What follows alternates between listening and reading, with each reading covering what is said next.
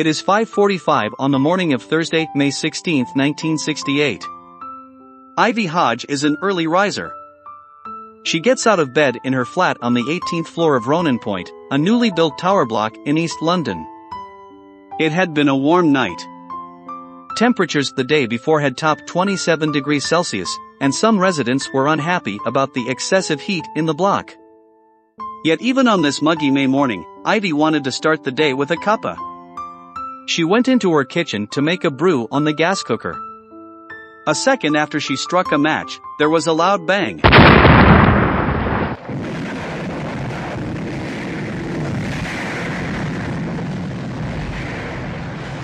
Ivy was thrown back across the kitchen, and out of the way of onrushing danger. Everything sort of shook. The bang was followed by shouts and cries from tenants of the block caught up in the blast. One resident described how everything sort of shook. The explosion had been caused by a faulty fitting connecting the cooker to the wall standpipe. It triggered a progressive collapse in the southeast corner of the building. The blast had blown out the load-bearing sidewalls that held up the apartments above Ivy's. Without this crucial support, the flats fell in on themselves. This was the moment at which disaster became inevitable. Ronan Point had been built without alternate load paths. These functioned like shock absorbers. In response to an external strike, like an airplane collision, or internal shock, like an explosion in a kitchen, the load paths absorb and redirect the energy away from the most vulnerable parts of the building. Without this kind of structural integrity, the shockwave caused by the collapse of the flats at the top ran a destructive path all the way down the building. 4 people were killed instantly. Their names were Thomas and Pauline Morrell, Thomas McCluskey, and Edith Bridgestock. 13 more were injured and 80 families were made homeless. The official inquiry and independent investigations by activists and journalists exposed a litany of errors in the planning, design, and construction of Ronan Point. You can read about the significant changes that were made to building design and construction codes following the collapse. Ronan Point was a 22-story tower block in Canning Town in Newham, East London, that partly collapsed on May 16, 1968, only 2 months after it had opened. A gas explosion blew out some load-bearing walls, causing the collapse of one entire corner of the building. 4 people died and 17 were injured.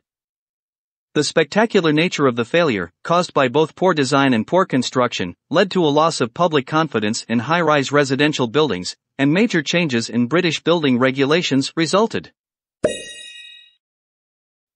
Ronan Point, named after Deputy Mayor Harry Ronan, a former chairman of the Housing Committee of the London Borough of Newham, was part of the wave of tower blocks built in the 1960s as cheap, affordable prefabricated housing for inhabitants of West Ham and other areas of London. The tower was built by Taylor Woodrow Anglian using a technique known as large panel system building, which involves casting large concrete prefabricated sections off-site and bolting them together to construct the building. The precast system used was the Danish Larsen and Nielsen system. Construction started in 1966 and was completed on March 11, 1968. Progressive collapse or disproportionate collapse of a building occurs when the failure of a single structural element leads to the failure of other components in a progressive manner. The failure starts with the primary structural element, accompanied by the failure of adjoining elements, finally resulting in structural collapse. In general, experts have recommended 3 approaches to avoid this. The first one is by providing key elements, which can sustain the effect of accidental action, recommended as a uniformly distributed load of 34 knots per square meter. Secondly, the structure should be provided with alternate load path, and lastly, is the provision of stability ties. What do you think? Leave your comment below.